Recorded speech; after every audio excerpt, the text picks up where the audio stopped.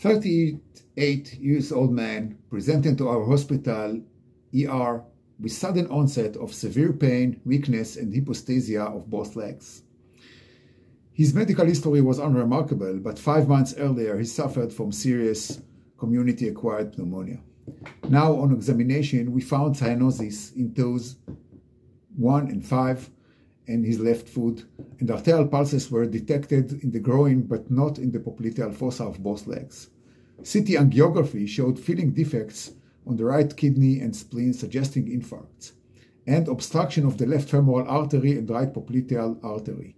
Thrombi were extracted successfully from these arteries and blood restoration was restored.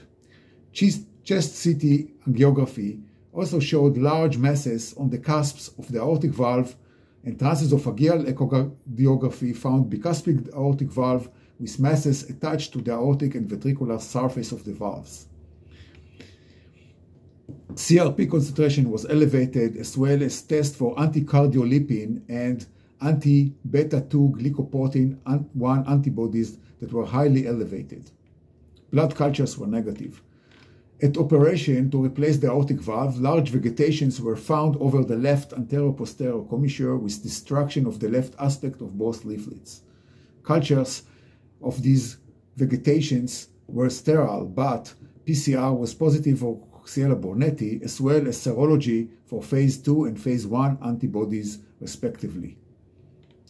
Acute Q fever can be complicated by antiphospholipid syndrome, leading to infective endocarditis with large vegetations and multiple emboli.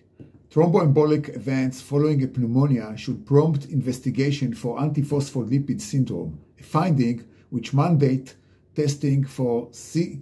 burnetii, for Coxiella burnetii, and undertaking echocardiographic studies.